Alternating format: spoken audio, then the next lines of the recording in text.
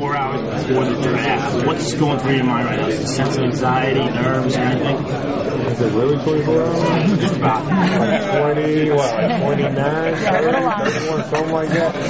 It's exciting. I'm saying that right now. I don't know, probably tomorrow I probably won't even be able to do anything because I'll be so nervous. Il est là. Nah, no hints. Shut up, tomorrow. Do you have any special thing to do tomorrow in your city? Huh? Do you have anything to do in the city tomorrow? Tomorrow, I'm gonna get a crispy shape up, and I'm gonna get it's like a hairline. Get chill, see the fam a little bit. I mean, the NBA just has us doing stuff all the time, so we're just non-stop. But I'll tell you what, I won't be sleeping a lot tonight. All right, too excited? Too excited. Too many things to do. Night and day. Do you kind of want to know, like, what's happening with KG since that kind of could impact you? Are you curious? I'm curious, but we're not going to know until tomorrow. That's what everybody keeps asking questions. Like, do you think you know where you're going to go? I have no idea. Who are some of the NBA guys you kind of emulated growing up, or who are the guys that you looked up to? I really like Scottie Pippen growing up. I like Reggie Miller. He used to do all the answers, you know, he was the Nick killer. As soon as the draft is over, I'll be on 51st Street, you know what I'm saying? I'll be right on my block. All my people will be waiting for me over there. I mean, it's crazy. I live 20 blocks. I can walk to my house from the draft. Mock drafts have you going. I mean, is that going to be like as exciting as when you guys won the championship, or how does it compare? I think it's two different feelings. I think winning the championship was something that I was so excited for a team, for the university, and it's some type of excitement. I'm not sure if I could experience something like that again, but I think it's something pretty special for me, personally, for my family, just with all the hard work that we put in. But I don't think it compares to winning the national championship. Progress? I feel like I learned a lot at the University of Florida. I feel like I'm a player who experienced a lot.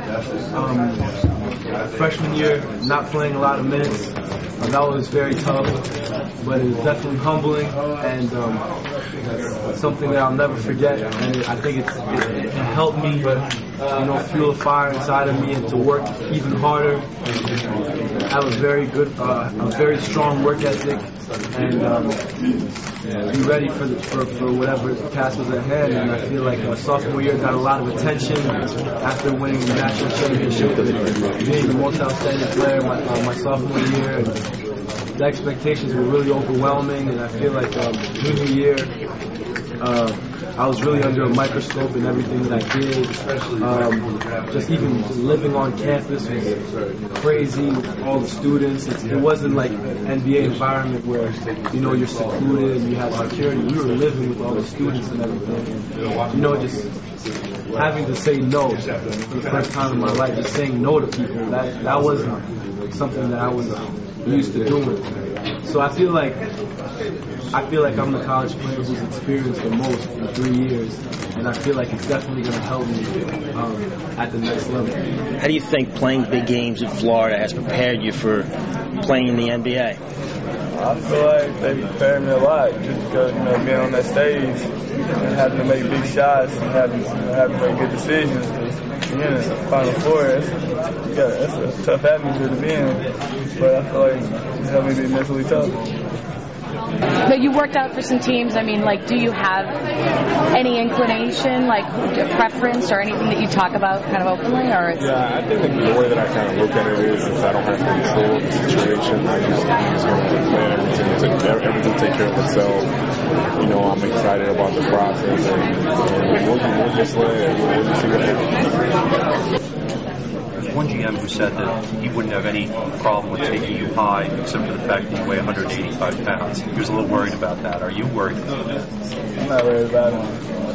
Everybody's been worried about that my whole life. I'm here right now, so you keep worrying about it. I'm just going to be ready just for my name to be called. It's going to be a dream come true when that happens. How much did you play it out when you were a little boy? How much did you play Thursday out, going up there? I played that a lot. I used to watch it on TV all the time. Me and my mom, my brother, my dad. So we used to watch all the drafts. I used to be like, I'm gonna be up there one day. When you're a little kid, you don't really realizing it may actually happen. That's actually happening. So I'm just excited. Just because, not because of how French are or anything like that, just my situation, who my father is. I was very thankful in New York, my father wasn't around. People didn't really know who he was growing up. People were like, oh, that's the son of Yannick Noah. In France, I'm the son, regardless if I win 10 NBA championships, I'm the son of Yannick Noah. He's the man out there, regardless. So I feel like, New York just helped me be who I am. And even freshman year when I didn't play a lot, I feel like, I went up to Harlem and played in all those street tournaments. I feel like that definitely helped me, get my swag off and helped me get my confidence going. I mean, I love New York, and I'll always have a piece of my heart. Corey, how do you feel about being compared to Scottie Pippen? I like that comparison. Like I said, he's one of the 50 greatest players to ever play the game. Is there a good competition between the Florida guys for who's going to wear the craziest thing tomorrow night? Maybe Al and Joakim. I'm just wearing something simple. I'm not trying to get too crazy. For when all the workouts were finally over last night, what was that like, and how much did you miss? Long flight from Phoenix to here. I had to step beside Joakim the whole way back. It was good. For projections are 3 in the top 10. How special would that be if that indeed happened? That'd be great. I don't know how many times that's ever happened. Now 3 guys in the top 10.